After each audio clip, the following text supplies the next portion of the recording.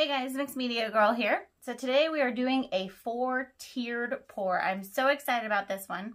So just to explain what this is real quick, these are wood panels and they are screwed and glued together and then spray painted with a 2-in-1 primer and paint, flat white paint, okay? And on the bottom here we have, I think, 10 inches and then 8 inches, then 6, then 4. The 10 and the 6 are both the 3/4 panels, and then the 8 and the 4 are the inch, I think it's 1.5 inch panels. So pretty excited about this. I'm going to be using also the Artist Loft Ready Mixed Pouring Paint. This stuff is a bit thicker and I've never done this on one of the tiered pours, so I'm pretty excited about that. And I'm doing it on the Lazy Susan. So I think that will help get some amazing coverage. And I'm going to basically be using like all my colors. This is going to be really colorful. So I've got white, purple, blue. This is a aqua green, some gold, red, pretty much all the colors, even orange. A little bit of orange left. Put my favorite colors on the bottom here.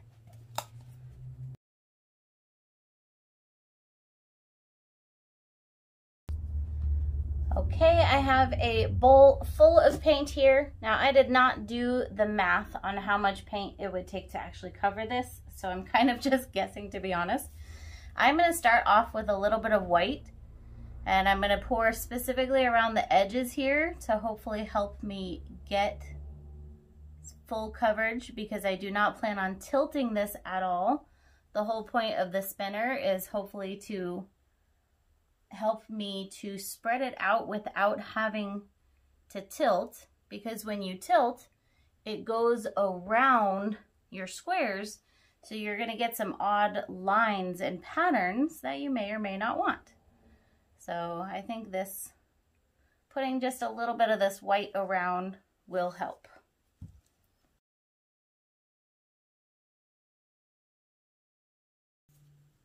All right, we've got all the top layers covered, a little bit of the bottom here. So here we go.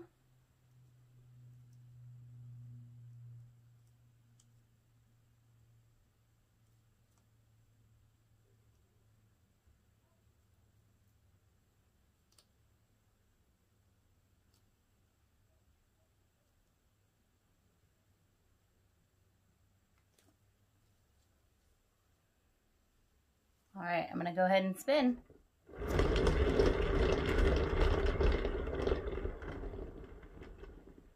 So far, this is actually working out amazingly.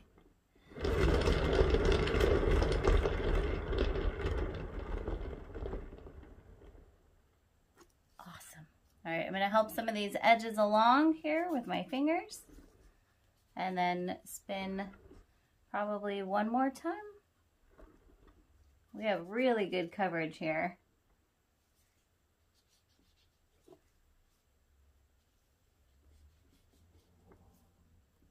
This is also just a little strange the way everything's put together, because we have this board actually kind of overlapping the bottom one.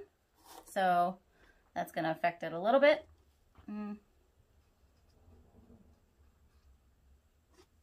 Okay, here we go.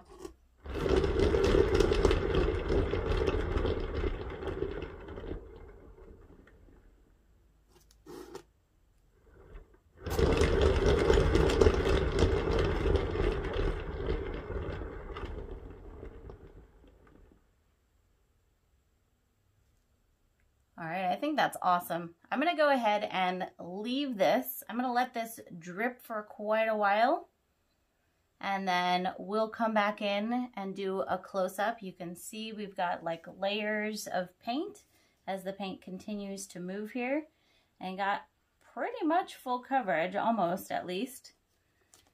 So let's let this sit for a while and then we'll be back.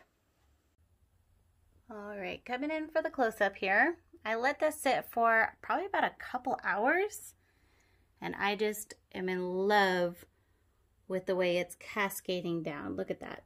So awesome. So did lose most of the red. You can see a little bit over here on this side, but I don't know if you remember me saying I put my favorite colors in first. That's because I knew I would lose some of the other colors. It's definitely still in there though. Like if you see this part here, you can see the red. It's just kind of mixed in with some of the other colors there. So I'm definitely in love with this. Still a couple spots that didn't quite get covered, like these corners up on the top. And then of course that lip under there, which couldn't really have gotten covered. But I just love, love, love this. I think it's my favorite of my tiered pours so far. So if you didn't see my earlier ones, I'll put some links in the description so you can check those out. Hope you guys enjoyed this, and I will see you all next time.